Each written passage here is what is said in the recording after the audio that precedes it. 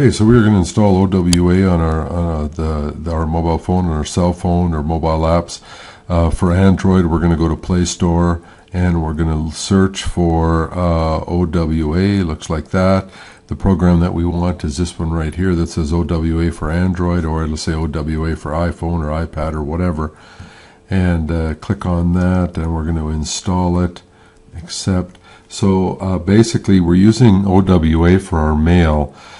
For the Pro account, because it keeps all the mail, contacts, and calendars separate from all the other stuff in our iPhone or in our phones, because you know how sometimes it can just mash all the calendars and contacts and everything together. So we're going to open up the program. It looks like this to start with, and we will go continue, and we will put in the email address, which is going to be pro at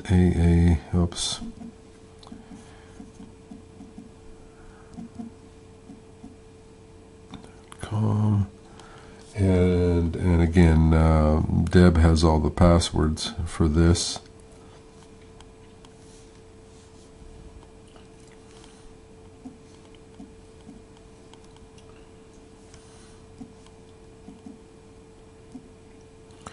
And we're going to sign in.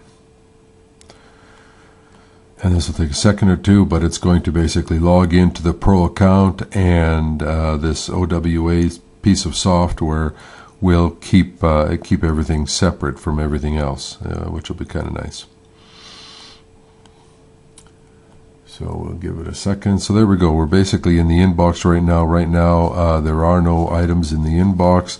If we click down on the corner here, I'll try to do it on this side. You'll see that you have Outlook and People and Calendar, and these will all stay separate apart from everything else. So if we click on People, remember I put my name in there earlier, and so I am a contact in there because I put it in an Outlook earlier.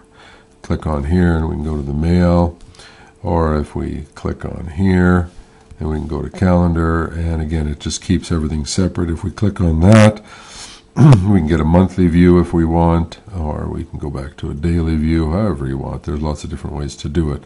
So so that's essentially how that works. It looks like get